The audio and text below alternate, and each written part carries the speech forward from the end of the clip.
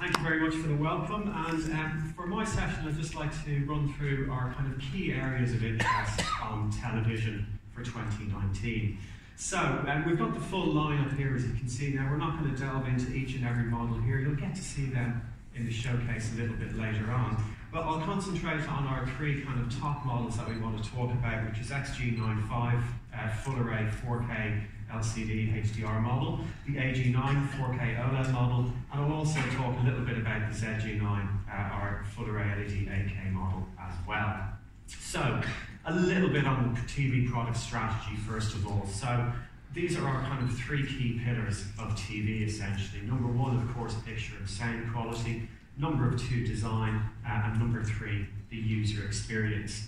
So when we talk about picture and sound, what we want to achieve is to deliver the most immersive big screen experience with Sony's picture and sound technology. So delivering the best picture quality, of course, we've got our own unique technologies to do that, including things like the processor, our panel technology. This year as well, we've got more of a focus around the sound and our sound from picture experience. And this is particularly important when we look at big screen TVs, because there's more of a disconnect between where these speakers are located and what's going on the screen. So we're introducing a couple of new technologies here, including acoustic multi-audio on LCD as well as OLED. But I'll go through that in a little bit more detail in a few minutes. So what we want to deliver on picture side is the best viewing experience, really regardless of the panel type. We've got fantastic offering both in OLED and LCD, in 4K HDR and in 8K HDR as well. So, one of the very important points is the relationships that we've developed to deliver the creator's intent. And we'll continue to develop these strong relationships with the content creators out there. For example, Sony Pictures, we work closely with Sony Pictures to deliver the custom mode or the cinema mode on our TVs. We've got the exclusive Netflix calibrated mode, ensuring that the Netflix content customers watch at home is as close as possible to how the creator intended it to be seen. Dolby Vision, and coming later in the year following the software update with Dolby Atmos and selected TVs as well. IMAX Enhanced, we'll have more news on that later on in the year. And then Calman as well, to ensure that you guys as well can ensure you can calibrate your TVs quickly and easily with Calman AutoCal. So what we want to really achieve is that creator's intent being recreated in the home. One of the key technological developments that we talk about a lot is our picture processor. And X1 Ultimate is our flagship picture processor, appearing in ZG9, for example, AG9 and SG95.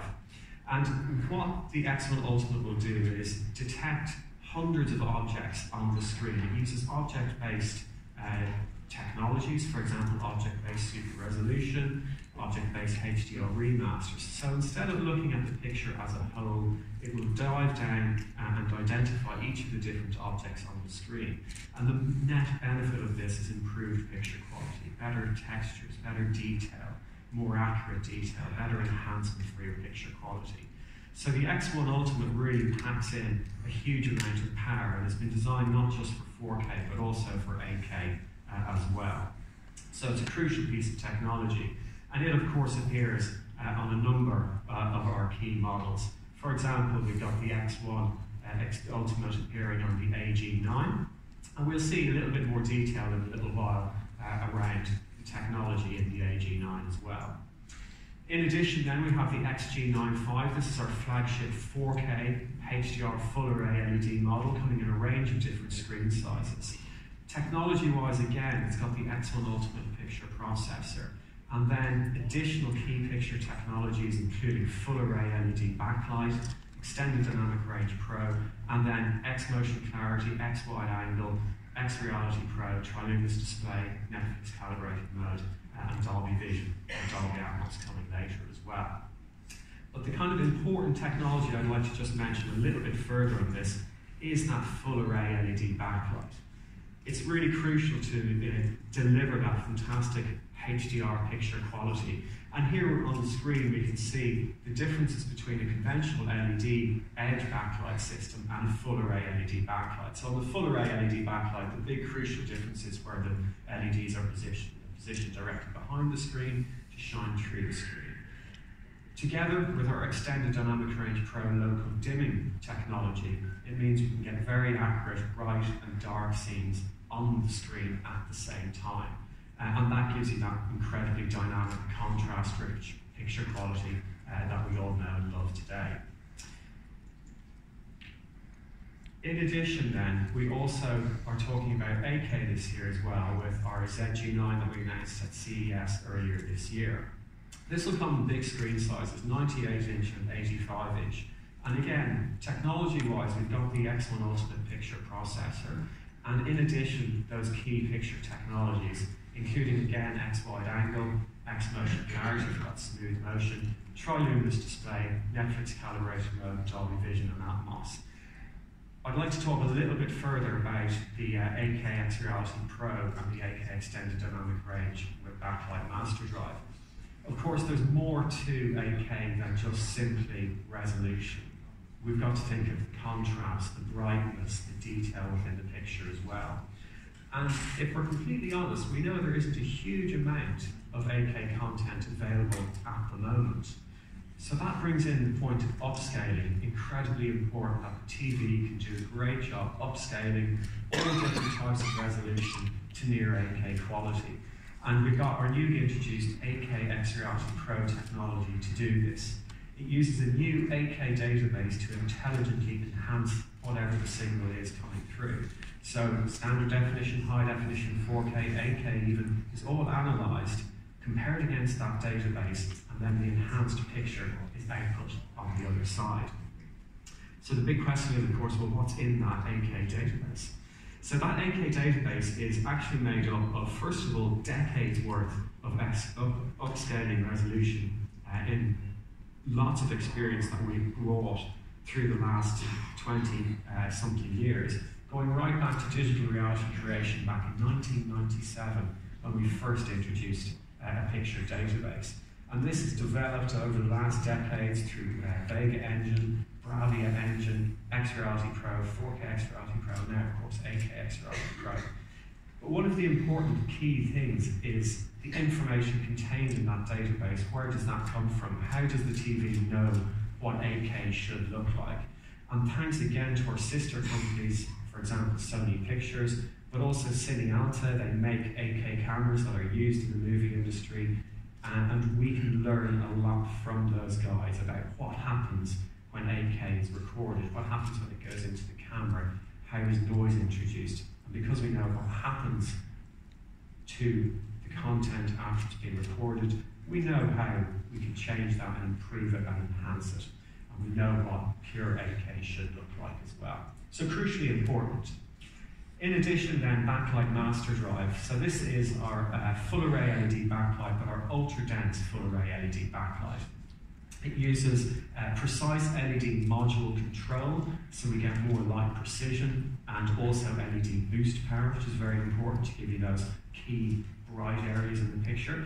And also actually the design of the LED is different as well. It uses our calibrated beam LED design. So that will give you more accurate light focus within the picture as well. So, in addition then, Backlight Master Drive has the power to power through an 8K screen. 8K is much more dense than we get from a 4K TV. So actually, because of the pixel structure, it's more density, so light struggles to get through it in the same way. But with Backlight Master Drive, because we've got an incredible amount of power in there, with 8K Extended Dynamic Range Pro, the brightness really does shine through the screen to give you those bright highlights and beautiful overall brightness within the screen as well. Excellent. So that's our picture message, and just a really nice little bit on the sound from picture reality as well. As I mentioned earlier, what we're trying to achieve is that immersive big screen experience. And when you go to the cinema, what you experience is sound coming directly from the screen, because in the cinema, you've actually got speakers placed behind the screen. The screen itself has all of these little holes in it to allow the sound waves to go through. And that is part of that immersive cinematic experience. Now, what we want to do is, of course, bring that cinema experience into the home as well. We've already done this Of course, you remember acoustic surface audio on our OLED models, originally introduced with the A1, where we use actuators to visibly vibrate the screen so sound waves come directly from the screen. Very immersive. And we continue that on the AG9 and the AG8 for 2019.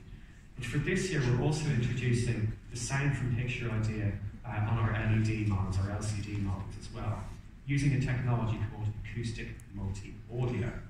So, if we look at how that works on the XG95 and the XG85, first of all, what we have are these sound positioning tweeters located up around the back of the TV on either side. And those sound positioning tweeters combine with the conventional downfiring speakers down at the bottom of the screen. And it's the combination of all of those four speakers that actually create the impression that the sound is coming from the screen, and therefore you get that more immersive cinematic experience. And we'll do a little demonstration of this a little bit later on so you can hear for yourselves. So that's on the XG95 and the XG85. Acoustic multi-audio on the ZG9 differs slightly. So what we have in here instead, we've got front-facing speakers. Essentially 4 modules of front-facing speakers made up of 2 mid-range and 1 tweeter. Then around the back, we've got our subwoofers located on the rear of the TV as well to give you that full, rich sound quality. And again, it's the combination of the location of those speakers and, of course, a very clever DSP to control all of that to create the impression that the sound is coming directly from the screen for that more immersive audio experience. In addition, on the ZG9, we also have the center speaker mode. So again, we introduced this last year on the AF9, where you can use the TV as the center speaker in your home theater system, 5.1, 7.1, whatever it might be. And we've added that feature into the ZG9 as well. So again, you can wire this into your home theater system and use the TV as the center speaker. So you still get that immersive feeling of the sound coming directly from the screen. It's all very clever. Fantastic then. Onto a little bit on design. Obviously we'll see the TVs later, we'll see the 4K HDR models later, so we can talk a little bit more about the soft minimalism, the one-slate concept. But because we won't be seeing the 8K ZG9 later, I'll just tell you a little bit about the blade architecture. And the blade architecture comes, you can see we've got this blade-like design around the bezel on the screen, and also the blade-like design on the stands as well. And this is form and function, so not only does it look very cool, and in my opinion it looks very cool, but also serves a purpose as well. The blade design in the bezel will hide the speakers from view, so they're completely invisible, you can't see where they are. Also, it'll create an even darker black shadow around the screen, so your screen itself, the picture itself, will pop even more. And even as well, it'll work like a diffuser as well. It'll diffuse the heat from the screen as well, because 8K TVs can get quite warm, so it'll just help keep everything nice and cool. The stand design-wise comes with 85-inch comes with the tabletop stand, and the 98-inch comes with both the tabletop and the floor stand as well, so you get both in the box.